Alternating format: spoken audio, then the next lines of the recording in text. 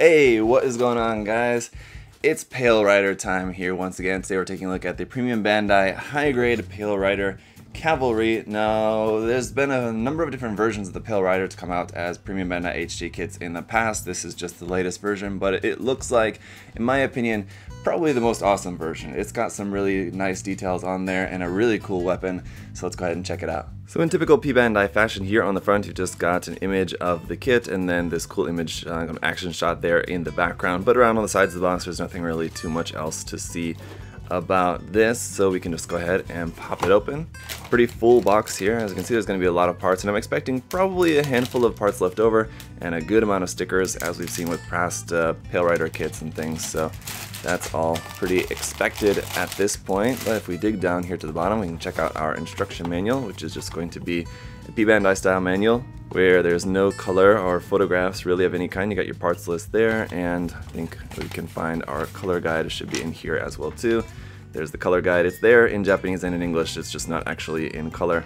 And the rest of the manual is just going to be all of the construction. So there's no frills here with the manual. It's just right down to business.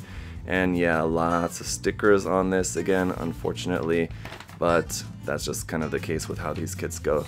Lots of stickers, but really nicely detailed, very cool looking kits. You know, that's just kind of the common downside of these. But let's go ahead and check out the runners. Alright, so here with this we've actually got two sticker sheets and they're a little bit different. So we'll start off with this one, which is just normal. As you can see, it's just, like I said, filled with stickers, but the thing is that you're basically going to use like half of these because you have to choose which mode you want to use. So whether you use the, I thought it's Hades mode, but I don't know why it's orange in this case. I'm not sure if it's still Hades mode or not, but yeah. You'll choose between which stickers you're going to use, and then you got these big marking stickers down here, the Slave Wraith unit sticker there, and then the 02 stickers. So that's all pretty normal until we get to these stickers here for the shield, which are a little bit different in that these are like extra thick stickers, extra thick foil stickers, really like plasticky feeling, so they're quite different. And as you can see, the mirror finish is super mirror finish, so I'm not really sure what the point of making these stickers in like a different way, some new way of making these stickers. It's really interesting. Also got a little black wire here that we're going to be using, as well as some Beam Saber effect parts, SB13, which are in a clear pink,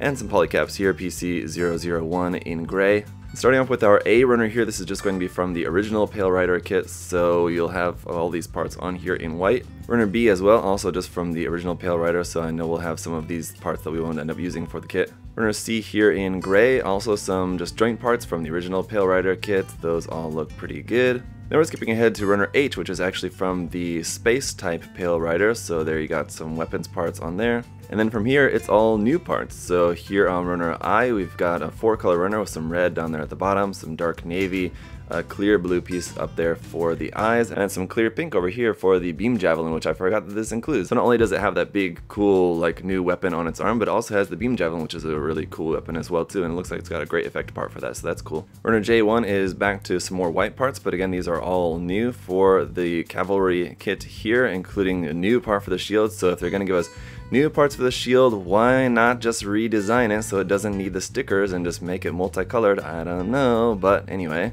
Then we also have Runner J2, which is a copy of that portion of the runner up there, and a bunch of new parts over here on this side, including there's our handle part there for the beam javelin. Runner K1 here is some more parts in gray for some more backpack, joint parts, hand part on there, and then Runner K2 is some more parts in gray for the weapon, and again just some more little backpack parts. And last but not least, Runner L1 here is in that nice yellow-orange color for a couple of little V-fin parts. So there you have it, guys. Looks like it's going to be a cool kit with a fair amount of leftover parts and a fair amount of stickers, but a cool kit nonetheless. Let me just go ahead and get it built up and we'll see how it looks.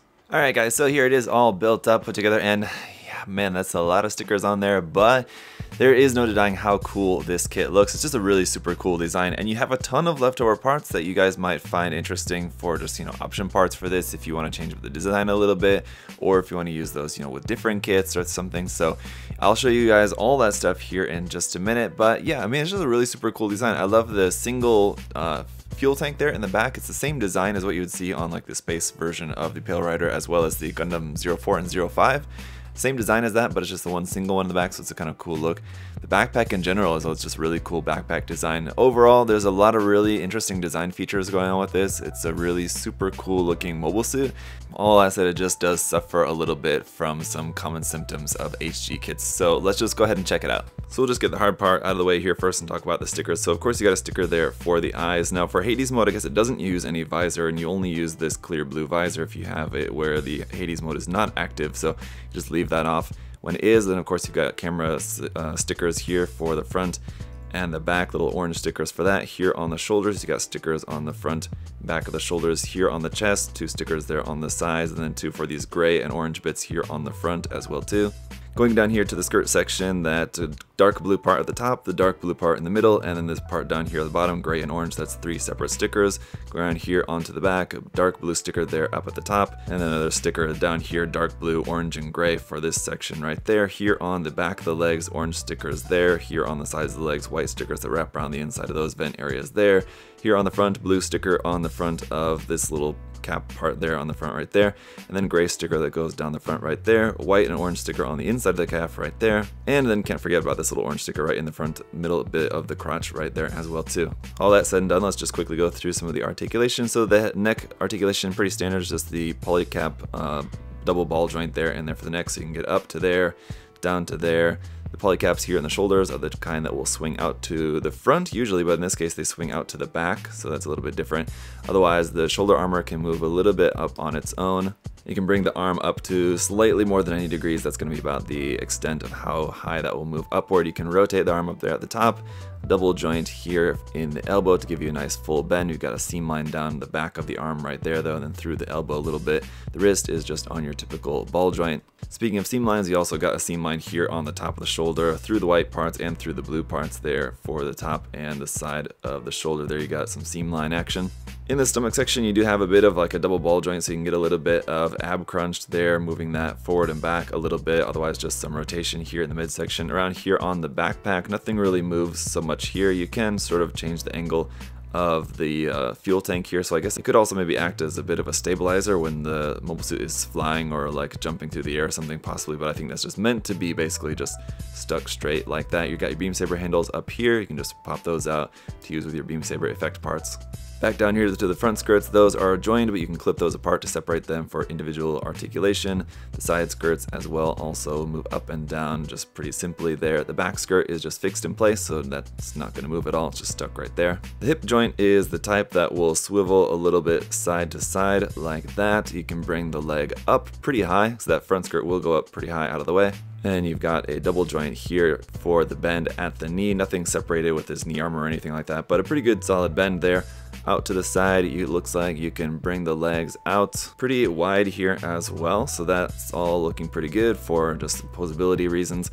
And then down here you've got a kind of double joint here for the ankle, which is pretty long, so you got some movement like way up there in the leg, and then your foot will move down here at the bottom as well too. The ankle armor will be able to move up and down a little bit here, albeit a little bit tight, but that all works well enough. Up underneath the feet, you got mostly detail there with just the front toe section there with a hollow gap. So that is the section that will be visible slightly from the front if you're looking at it from the right angle. But mostly, again, really nice details all around on this. Is just the fact that we've got a lot of stickers to make up for missing color bits. Now, as for our accessories, aside from the 2 holding hands that you have on the kit there, you do also have a kind of rifle support hand here for the left side. Also, of course, have your beam saber effect parts for the beam saber handle stored up there in the backpack. You've got your space type beam rifle. On this one, just the camera can move, the side handle can also move up and down all pretty normally. This is again the same rifle that we've seen in the Gundam 04 and 05, and it's also used by the space type Pale Rider as well too. So it's a really cool beam rifle design. I like it. Of course, you've got some seam lines on there, but it's all pretty good. You've got the beam javelin, which is really quite nice. You just got the standard handle down here, and then it just goes up to this really cool effect part, and we'll come back to that here in just a minute. I'll also show you the shields. So yeah, those plastic stickers, which are like the main color apps for this, I'm only guessing the reason that those are made as plastic stickers and not regular stickers is that they'll just look more like plastic throughout the box. So I guess the point is for that to look like the dark plastic here, but they're so shiny it doesn't look like that at all, so I'm not really sure the reason. to make them that, because they're extra thick as well too. Not really in like a noticeable sense, but I don't really know what the reason was to make those as plastic stickers instead of regular foil stickers. But then you stick foil stickers over the top of that as well too for the big 02 and the Slave Wraith marking logo on there for that.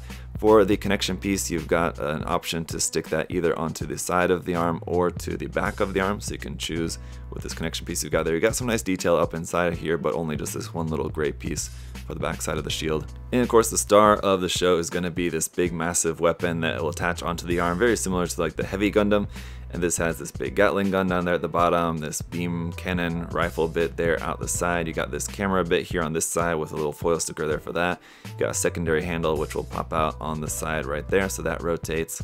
You can also open up the front basically just by replacing this part. So you just pop this off and replace that with this part here, which looks like these little missile doors are open. You can be firing the missiles out of there. So you don't have little stickers, amazingly, even though they have stickers for everything else, you don't have like little red stickers to stick onto the end of those little missiles inside there. But again, it's just an easy swap of those parts. Of course, it would have been cool if you actually had like working little parts there that actually open and close, but having to swap that is not that big of a deal for me anyway. And this will also connect onto this, I guess it's just supposed to be like a battery unit or something for this energy unit. And this plugs into the weapon right there, and this will plug onto the side of the mobile suit here. So when that's in use and everything's all connected in together, you've got that battery pack on the side skirt, and that's plugged into the weapon on the arm. Now, I guess just to test the weight of that, let's have it at full extension here. And it seems fine, actually. The shoulder seems like it's holding up the weight. The elbow joint also not really too bad if you were to have this at an angle or something like that. It's holding up just fine, I think, so that's actually going to work out really well. Now, the last thing I want to talk about is leftover pieces, because we've got a ton of those. So basically, we've got all the pieces here to make the lower leg of the regular Pale Rider, so you've got all those. And if you did want to switch them, I think these parts here off the side should fit onto there like that, so yeah, you'd have to swap those, but you could use the different leg type if you preferred that. You've also got the different feet, and all you would need to use is just swapping the polycap from those feet into these feet, or just, you know, build it in one way or the other. If you prefer this style of feet or this color of feet, if you just preferred having the blue feet, I mean, the design is slightly different, but the most noticeable difference, of course, is just the color. You also got the front skirts here. Again, you could swap those out if you prefer the design. The same thing goes with the back skirt as well too. You've got that if you wanted the other different design for that. So it just makes it so you could customize this, or of course use these parts with a different kit. You've also got the forearm machine gun parts here as well too, which would only be that you would just have to take this part here on the side and just swap this out with this part to give this the machine gun here on this arm, which I think could definitely be something very cool to do with this. And similarly, you have the original side skirts where the beam sabers are stored, so you could have this potentially with 4 beam sabers, because you have the 2 side skirts and the 2 leftover beam saber handles that fit into them. So if you didn't have this battery pack plugged onto this side skirt, or if you had that one here, you could have a 3rd beam saber handle plugged onto this side skirt over here using that leftover part. You've also got the full backpack, which is a very simple design, but you could very easily swap out this backpack or give this to some other different designs. It's basically just 2 halves and the thruster bell sticking out of there for the design of the backpack. And then you've also got some parts for the face. Again, if you preferred the original Pale Rider face, you don't have the clear part, and the clear visor part that you have included with this sort of fits into there. It's not an exact fit. I did try it out and it fits into there kind of convincingly enough, but again, just some of the leftover parts you have. Now the last thing is the other beam saber handle that you have left over, aside from this one that I stuck here onto the side skirt. You have another one left over, and I think you could make an alternate beam javelin using this, basically by cutting off a piece of the runner, which I've done here. And what I want to do is make a second beam javelin, but not a straight one. I want to make a curved one using these leftover pieces. So what we need to do is first just take our piece of runner and connect it to our beam saber handle, and then we need to scribe some lines in this to match this one, how it has these lines like every so often here. So we just need to scribe some new lines in that, and then bend this piece, and then we can make a bent beam javelin that should look convincing for like action poses and stuff. So the hole here in the handle seems to be about 1.5. It's just slightly less, but if I hit that with a little bit 1.5 drill, millimeter I should say, anyway, that should just drill that out a little bit. And then on our little plastic rod here, I'll first drill this out with a little bit 1 millimeter drill, and then we'll switch it to 1.5 millimeter. Then we can take a little 1.5 millimeter either brass or aluminum rod. In this case, I'm just using aluminum, not for any real particular reason.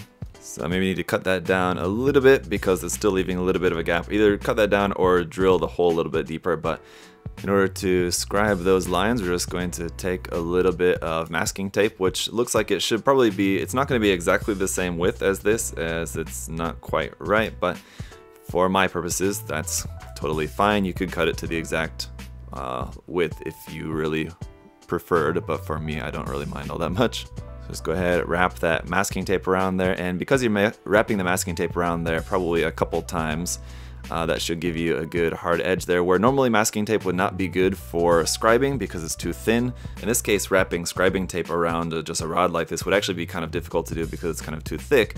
So just wrapping masking tape around there a couple times is probably the best option to do for this. And then just take a scriber, in this case I'm using a 0.3 BMC scriber, and then just wrap that around there to scribe up a little pen line, and then just repeat a couple times, and then you've got your lines. And here we go. After just a few lines scribed, I'd say that's a pretty good match. And just to test here as well, our beam effect will fit there at the end. It's slightly loose, but I think we can just put a little glue on that, and that should also stay on there. Not to glue it permanently, but just a little super glue on the end here just to make that a little bit wider, and that should be a tighter fit on there. Do that, but first we need to bend this with just a little bit of hot water, or either you can use a hair dryer or something like that as well too. Just be careful you don't melt this too much. I'm just going to use a bit of hot water and bend this a little bit. Once that little bit of super glue there at the end is dry, to give us a little bit more thickness at the end, we can plug this on there. It should be a tighter fit.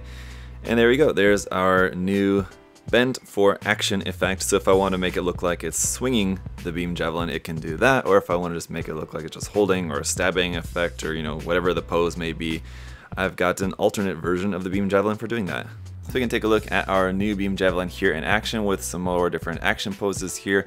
And I mean, that's definitely going to be one of the highlights of this kit, where it does have some negative points that I'm just going to keep bringing up about the stickers, and it's got some seam lines here and there, but I do think there is a lot to like about this kit as well too. The different array of weapons. I mean, you got your standard weapons with the beam rifle, the beam sabers, the shield, but then you've also got the beam javelin and that big mega rocket launcher, Gatling gun, cannon arm is just pretty awesome. So not only do you have lots of really cool detail on the kit, but then you have some really great accessories for it as well too. So I think that should help to justify the cost of this. Being a P-Bandai kit, it's going to be a little bit more expensive for most of you guys. And just based on the number of different HG Pale Rider kits that have come out over the past couple years, I gotta say this one is definitely one of my favorites, if not my #1 favorite design version of the Pale Rider, just because it is just a really super cool design. So I definitely can recommend it, but just with the big caveat that you guys have to just understand all the stickers that you're in for with this one. But other than that, I think it's a very cool kit. So let me know your guys' thoughts down in the comment section below. And of course, as always, big thank you to USA Gundam Store for making it all possible, guys. Check the link and the coupon code down there in the video description below, guys, and shop online there. Find some cool stuff for y'all to check out. So until next time, guys, thank you so much for watching. Thanks for subscribing, commenting, liking the video. All that is super helpful and very much appreciated. Hope you're all having a great day, and I'll see you guys next time. Bye-bye.